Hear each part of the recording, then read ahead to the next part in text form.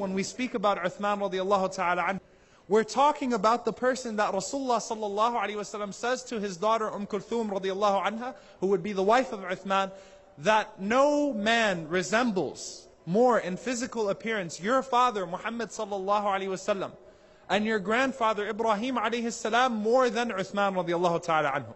When you read his description that he was not too tall, not too short, that he had long curly black hair, a touch of redness to his face, broad shoulders, and a small gap between his teeth, these are the descriptions of the Messenger sallallahu alaihi wasallam.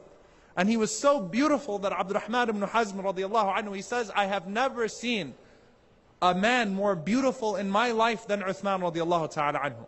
Extremely handsome, extremely modest, to the point that it was said about him in the narration of Al-Hasan radiallahu ta'ala anhu, even when he's changing his clothes behind closed doors, he feels a sense of shyness. That when he gave bay'ah to the Messenger sallallahu alaihi wasallam with his right hand, he refused to ever use that right hand to touch his private parts again after that. That he was so humble in his talk, so modest and soft-spoken, that you would have to come so close to him just to hear what he was trying to tell you. So he didn't have a commanding voice, he had a very soft voice. Very soft-spoken individual. And the Messenger sallallahu alaihi wasallam, who was known for his bashfulness, known for his haya, admired Uthman radiallahu ta'ala anhu to the point that Aisha radiallahu anha narrates an incident that once the Messenger sallallahu alaihi wasallam was sitting down and he was reclining and part of his thigh was exposed sallallahu alaihi wasallam, and Abu Bakr radiallahu anhu walked in, he sat with the Messenger sallallahu alaihi wasallam, Rasulullah sallallahu alaihi wasallam did not sit up, he spoke with him, he left. Omar came in, he sat with the Messenger sallallahu alaihi wasallam, he spoke with him and then he left.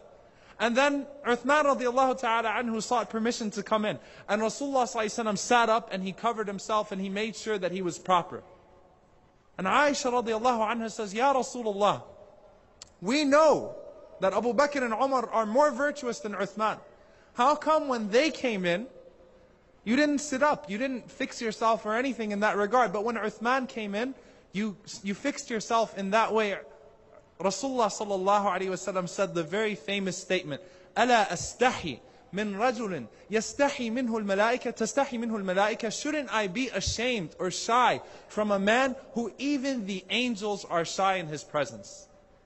Even the angels were shy in the presence of Uthman radiallahu ta'ala anhu.